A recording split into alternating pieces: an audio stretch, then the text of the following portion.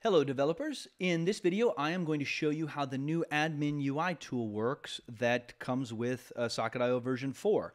We will have to download it, so it's not a one-for-one, but it is an awesome tool, and if you know you need it, these are going to be some of the best minutes you ever spend in development because the implementation is very easy, at least for a simple server. And if you don't think you need it or don't know, you should stick around because there's a good chance you do, or you will someday. At the very least, it's mind-blowing what's provided here, what the end result is. I have the docs pulled up here, and you can go to this URL. Otherwise, the fastest way is going to be to click on Documentation, and then Advanced, and then Admin UI. What is it? Well, we're gonna pass over top of this and look at the screenshots here. Essentially what this is some front-end code, which is just a WebSocket implementation, HTML, CSS, and JavaScript that will connect to your Socket.io server, and we'll put a single line on your server, and it will kick back just this awesome dashboard, which will show you how many clients you have connected. It's a pie chart of what transport layer everyone's using, sockets or long polling, how many servers you've got, the health status, go down a little bit. You can drill down by socket and see tons of detail. The ID, the status, you can actually disconnect them through the UI. Over here, you can see what rooms that socket is in. You can remove them from a room, add a new room. Going down a little farther, you can see details of an individual room, and so on. So rather than look at the screenshots here, we're just going to install it and get it up and running. And we're going to pass over server side. You do need to copy this line, or at least you need to remember this node module, because we're going to use that in two places. Scroll down a little further to the client side here. They have this running already at admin.socket.io. So if I click on that, they already have it here. And you could use this, but we're here to learn, so we're going to deploy it ourselves, and it's not very complicated. So what we need to do is install that node module. It says we need to host the files that are found in this folder. Okay, we'll come right back to this in a second. I have a new folder called admin UI server, and I'm going to do npm init-y to get us a package.json, and then I am going to install Express. That's what I'm going to use for our static server. I'm an Express guy, so this is my default go-to. So we'll do const express equals require express. And then we'll make an app where we will invoke Express. And then we're going to do app.use. So a piece of middleware, we'll do express.static. What is it that we want to serve up? Well, I'm going to drop that line in from a minute ago. npm install @socket.io/admin UI.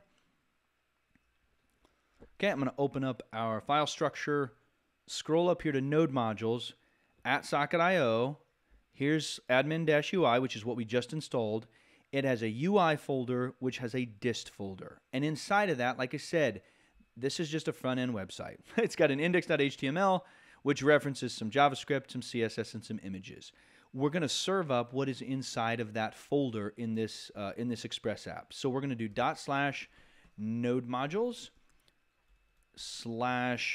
/@socket.io/ admin-UI, and then it's UI/dist. So this will tell Express, right? This is a piece of middleware. Someone shows up.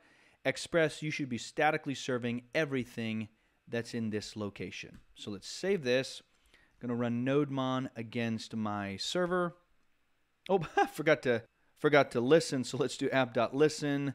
And I'm going to do port 3030. You can do any port you want. That just happens to be the one that I know is open at the moment. So let's come back over to the browser, and I have loaded up localhost 3030, and I get exactly the same thing that they have here, admin.socket.io. The only difference is that I made this one. So what do we do now? Well, we need to give it a server URL, username, and password. How do we do that? Well, let's go back over to the docs, scroll back up now to the server part. We need that same module. We include this thing called instrument, and then we invoke instrument. Really straightforward. So you need to grab any of your Socket.io projects. I am going to use my agar.io clone. You can do it again on anything that you have direct access to I/O. The only thing you shouldn't do is use a cluster module, because at least I haven't been able to get it to work with the cluster module yet. There's still some quirks. I will have a video on that, just not yet. So I'm going to close down the server, install the admin UI. So I'm going to run nodemon on index.js. And I am loading up my app here just to make sure it works, and it looks like we're in good shape. Yep, so Rob's able to run around and have a good time. Okay, so what we need to do is include that instrument. So let's go out and grab instrument, and we're going to pull that from that module. So at socket.io admin-ui, right? So my line 9 here is this line right here. Go fetch the instrument, right? We're destructuring it actually from this node module. And then I'm going to copy this line, the instrument line. I'm going to drop it right below that. Okay, let's get a little bit of space in there. That right there is enough to start sending out the data that we need to this guy. So we come back over, refresh. My server URL, you need to put yours in, but mine is localhost 9000, hit connect, and I get an error. So if you didn't see this coming, I kind of set you up for it, and I'm sorry for that. But Socket.io version 4, the cores rules will block anything that's outside of the normal domain. So we need to use localhost 3030 here in our cores rules. So back over in your server. So right here, my line 8. You hand Socket.io your HTTP server, and then at the end here, I'm going to do comma, put in cores. So this is an object, right, an options object. Cores with an origin of, we'll have an array. And there's a little mistake there. Let's clean that up. There we go. So we got cores, which is an object with a property of origin, and the origin is going to be that URL. Okay, so it looks like this. That means my Socket.io server will honor traffic request from 3030 here. So come back over, refresh again, http://localhost 9000, hit connect. And I forgot one other thing we need to put down here, credential need to equal true. So save that. Let's try connecting again. There we go. We are through. We don't need to add a username and a password because auth is currently set to false. And this is awesome, right? You can pause me and just look around if you want to. But again, I've got 3 sockets connected, all using WebSockets. Only got 1 server running. There are 2 in the / domain and 1 in the admin. Go to sockets. You can see the sockets. Can disconnect them if you want to. Rob is over here. Oh, he's disconnected because the server restarted. But you get the idea. We need to deal with the authentication thing, though. So coming back over here, that is not probably ever a good idea. I can't think of an occasion where you wouldn't want to have authentication in place because there's a lot of power that comes with this. So if we scroll down here, the available options, auth is automatically false. And again, I don't think you ever want to do that. So what we're going to do is use basic authentication here. So I'm going to copy this. I'm going to hop over here and get rid of auth false and paste that in. All right, so what's going on here? We'll type as basic. Username, you can put anything you want in here for admin. And then the password, they have this really long hash. And if you scroll to the end here, or I do, it is encrypted with bcrypt. So that's the hashing algorithm that they are using.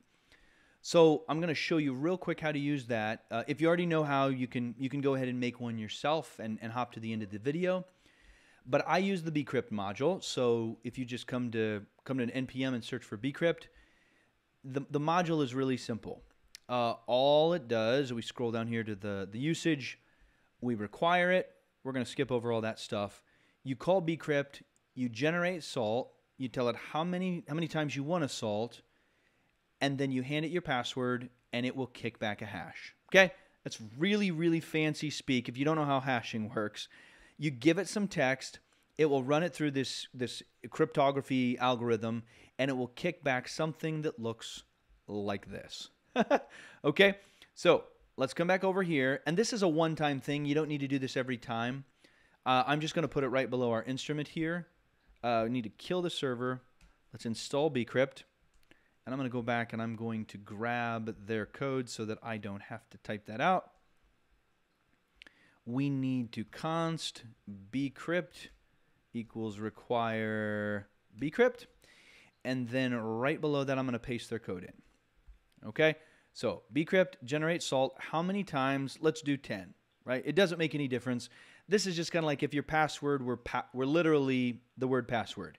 It would add some characters to the end of that. And then it would do it again and hash it, do it again and hash it, so that if somebody got a hold of your hash, they'd have to go through the reverse salting process, I guess. The password I'm going to use is going to be admin UI. You can put in anything you want. And then when we are done with that process, we're going to console.log the hash.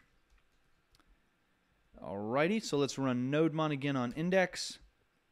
And down at the bottom here, this is my hash. Like I said, this is a one-time process. This code doesn't need to be here. We just need to run it somewhere. Since we're already here, we're doing it here. So I'm going to copy that. I'm going to comment this out because we don't need this anymore. And I'm going to paste that password right there. Okay? We now are using basic authentication with this username. And then my password is admin UI. So coming back over here, it's already disconnected me because the server's restarted. It says invalid credentials. If I put in admin and I'll put in some gibberish, right? Still have invalid credentials. Put in admin UI, and we are through. Okay, so that's how the basic authentication works. We'll come back over here and look real quick. They give you a little bit more description as to how you can do it. You can determine what the namespace is for this particular, the admin UI. So over here, if I click on the dashboard, the admin namespace exists because that's the default here. That's what we're using. You can change that if you want to. Read only will make it so that you can't leave, join, or disconnect rather than actually have power. Depending on who's able to access this, you may or may not want that. The server ID you use when you're using the cluster module or something like that, because if you have more than one socket server, you'll need to give them all a different ID. Store is going to be how you're going to store session IDs. That's probably going to be your Redis store. Again, we'll look at this in a different video. In development, the only difference between development and production, at least as far as I know, is they won't give as many details. And the reason for that is because you don't want the footprint to be as big. The bandwidth that's going back and forth, you just don't need to know quite as much information. And then they show a way where you can establish what mode you're in there. Okay, so it covers this video. Again, I suggest playing around with this. Look at it. There's a ton of awesome stuff that you can do. It's such a great tool that's useful for almost all Socket.io developers. Again, in a future video, we will look at how to implement this with the cluster module. Great job. I will see you next time.